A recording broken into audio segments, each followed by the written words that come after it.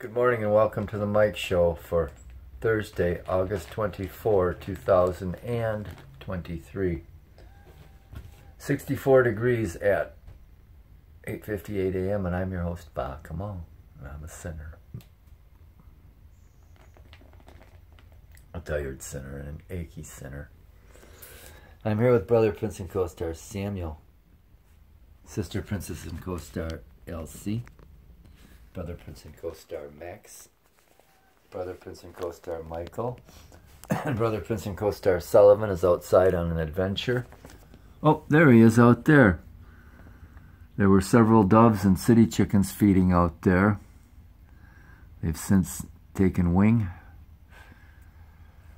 Oh boy, it's another misty overcast day, or I should say cloudy overcast day.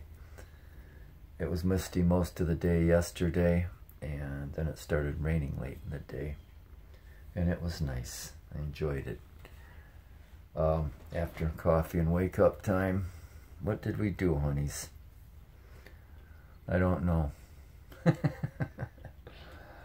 Oh, I know we made iced coffee and took one to Jeff at Full Bore, because I promised him I would, and found out the status of my SP-101, and it's being shipped back to the factory for repair, and they're expecting a 4 to 6 weeks turnaround on it. So anyway, I stopped at Meijer. I scored some new and used food, and came home and regrouped. What did we have for breakfast? I had some leftover potatoes and sweet potatoes and onions that I reheated, and made a sausage patty, and had a, did I have a peach or a nectarine? And, oh, we baked bread in the morning also. That's right. I took a loaf of that to Keith at Save-A-Lot. Look at those sweethearts. And then drove out to Norway Ridge and parked the truck, and then started riding the Devil's Lake Trail on the fat bike. And we crossed Spruce Road, rode the trail over to Berlinski Road, and got back on the snowmobile trail, or the whatever trail you call it, out to Indian Reserve area. And then rode through Norway and back to the truck and came home. Stopped at Marine Market on the way home and scored a, what did we score? A ring of Sweet Heat bologna and a couple chicken thighs, which we're going to cook today and turn into sandwich spread. We biked 25 miles, and it was quite a ride and quite an ordeal. It was quite an adventure out in the Thunder Bay State Forest, riding my fatty. And for most of the ride it was just misty, and it was nice. It wasn't bad. It wasn't too hot. It wasn't too cold, and it was so nice being out in the forest with it being so lush and green and everything freshly washed and smelling so good. And about 20 miles into the ride and maybe 45 minutes away from the parking lot, that mist turned into a light, steady rain. But I didn't mind one bit. It was a great ride, and I'm going out there to do it again. Yes, I am. I'm just trying to figure out which way to go. We're going to have to clean the bike off, oil it, put some air in the tires, and off we're going to go. And oh, it was awesome. I was riding around just checking out where some trails go. I knew where a lot of them did. I've been on them before, but haven't been on them in a while. I rode through the campground at Indian Reserve Road. I was taking trails that went back and forth from the two tracks back and forth to Indian Reserve Road just to see where they went. And I took on a couple that, it was one of them things where it was like you were just going to hell. The farther I went down it, the more fallen trees there were, the taller the brush and whatnot were, the grass and all the other plants growing.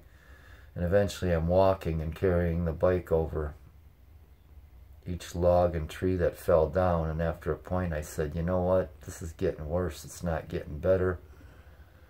Turn around, cut your losses, and walk back out and get on something a little more clear. And that happened one time, and then there were a couple dead ends where the trail just ended at a clearing or whatever, and I found that out, and that was nice to know. Oh boy, but it was a good ride.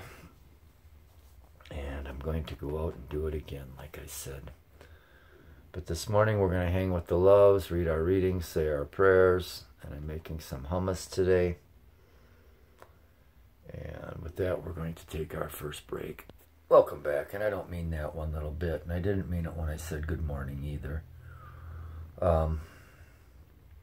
Yeah, we didn't have a book to read to the cats last night. We finished the one we were reading to them, so that's something on the agenda today. I guess we need to go find a book to read. And look at Poppy. Look at Poppy cleaning up. Elsie's purring up a storm. We watched a movie last night. We were up late, weren't we? Called the Baader Meinhof Complex. German film about the terrorist group from the 1970s. And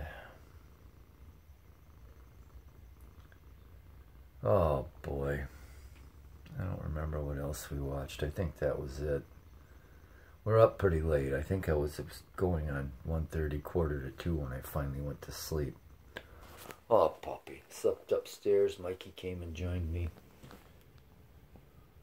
Oh boy, you know, another place we need to go is to get some TD food for the sweets. So maybe we won't be going back out to where I thought, but maybe we'll just do some errands.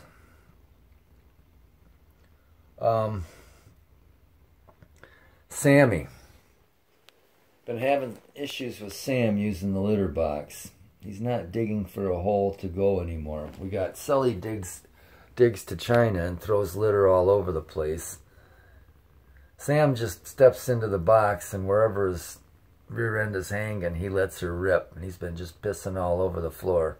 He's in the box, but his pee doesn't end up in there.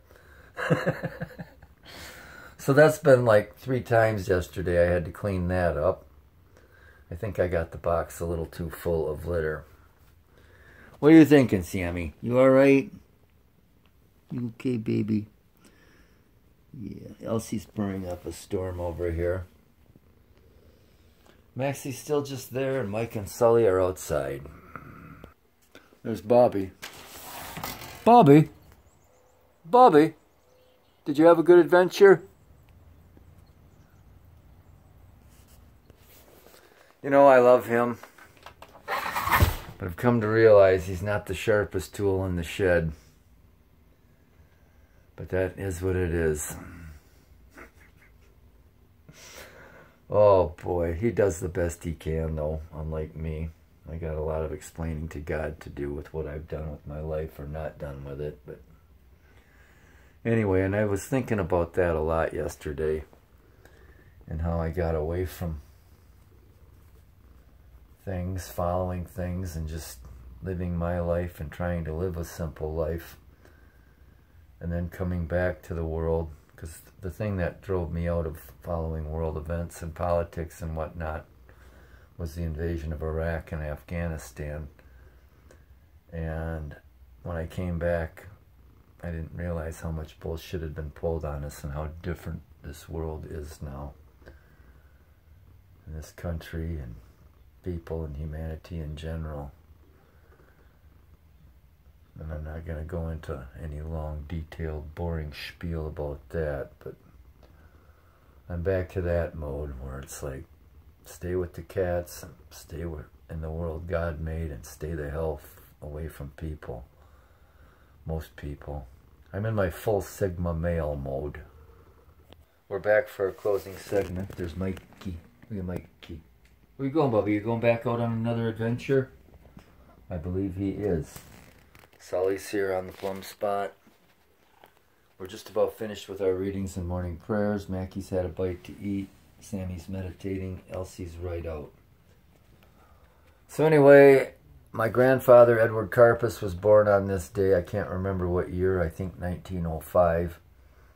And he was a key player in my life. He was my father figure, as my father worked on the Interlake bulk freighters, and so Grandpa was my father figure, and it was a big blow when he died. I think I turned 14 the year he died, or I was 14 turning 15. Maxie's on the move to a comfy spot. So losing him was a key moment in my life. Things went downhill for quite a while after that. But anyway, we're drinking some Congo coffee, and it was also my grandmother on my father's side, second husband's birthday, but I don't remember what year he was born, but I always remembered that. Quite a coincidence. But that's all we got. So from the cold gray ashes and coals of my cold black heart, my broken, beaten, battered, bruised, bloody, burdened, empty, hollow, cracked, shattered, hopeless, forsaken, and forlorn soul. Piss off. Happy No Complaint Thursday, and thanks for not tuning in.